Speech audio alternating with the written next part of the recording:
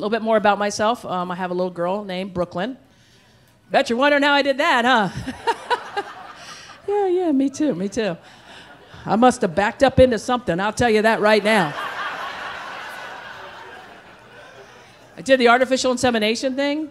It was a regular doctor visit, just the music in the background was a little different. It went something like this. A child arrived just the other day, came to the world in the most unusual way.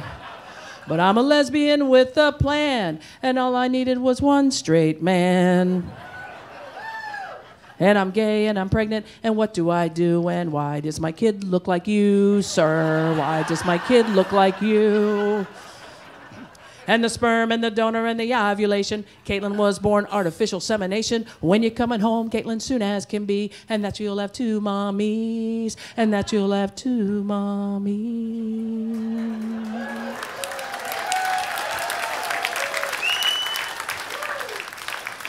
Now, at first I wanted a black sperm donor. You know, because the mixed babies are so cute, right? And they are, but then I thought to myself, how much more can my poor mother take? I'm gay, I'm pregnant, and I want a mixed baby. Just shoot that woman right in the head. And Caitlin's getting older. When she's older, I worry about teaching her things. And one thing I worry about teaching her is about bras, because I'm a 40 double D. Who's your daddy now? But having big boobs is helpful. I don't need an airbag in my car. We're going 160 down a winding, twisting, turning road. Right before sliding off and hitting that tree, I reach back, pop the bra. Poof. I walk away without a scratch. Another popular bra is the underwire bra. A lot of girls get the underwire bra. Small-chested girls, you go in, you get the basic version. Big-chested girls, we get the top-of-the-line model. We got the Bluetooth speakers, power cups, power straps, tinted nipples, security system. And if you position the wire just right, you can pick up HBO.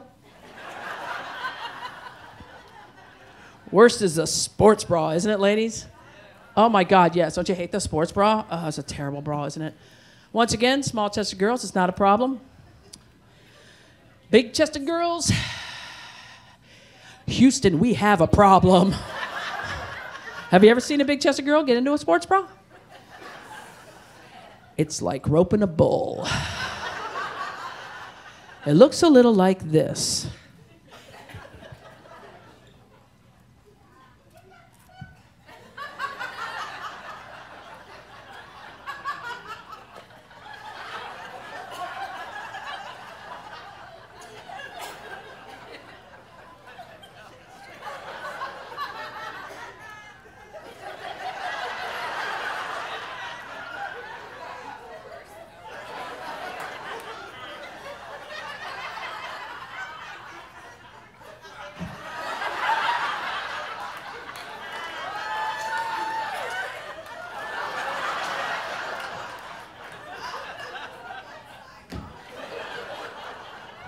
What's my time?